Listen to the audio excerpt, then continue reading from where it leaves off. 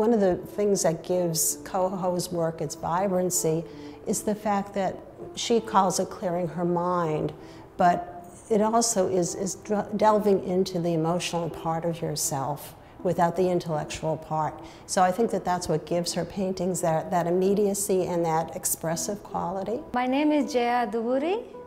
I've been a student of Sensei since 2008. My name is Mihovich, and I began studying with Koho in the 1980s. Sumi-e, I was very attracted to the simplicity of it. And then when I returned back to New York, I searched for a teacher, and at that time, Sensei had a studio at MacDougal, on MacDougal Street, and so one day I walked in, and that's how we started the classes. In Koho's class, you learn the traditional Sumi-e techniques, and you start with bamboo, and you struggle with bamboo because it's the simplest and the hardest. And one of the things that's amazing about traditional painting is that those stalks of bamboo are done with single brush strokes. And there's a technique called no-tang, where you charge the brush with ink and then dilute some of it so that you get these variations in the brush stroke. And the no-tang is actually a very desirable quality in a brush painting. And I think that that is the essence of Koho's work.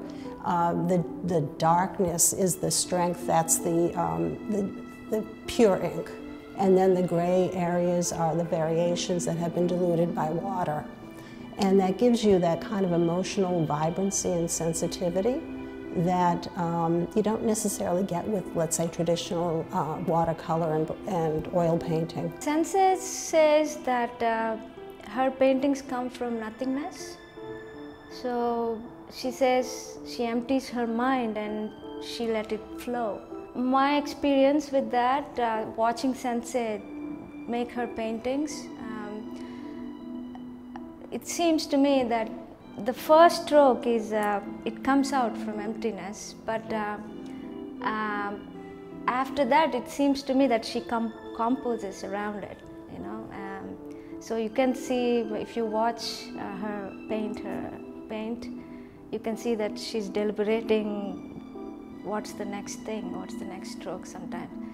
And it depends, and some paintings I guess she just let it go and sees how, I guess her experience just takes it. She goes along with it, yeah. I find her abstractions very beautiful. There's a lot of play between light and dark, and some of her small work is just exquisite. No, this is Sensei. Again, I think the real typical essence of her is this dark drama with the brush strokes and the flowiness. So even though when she does representational work, it does have that kind of very expressive, emotionally expressive quality to it. She's a great post-war abstract painter. I guess what she would probably really be known for is her, this black and this light and shadow, the play of light and shadow, which is just beautiful.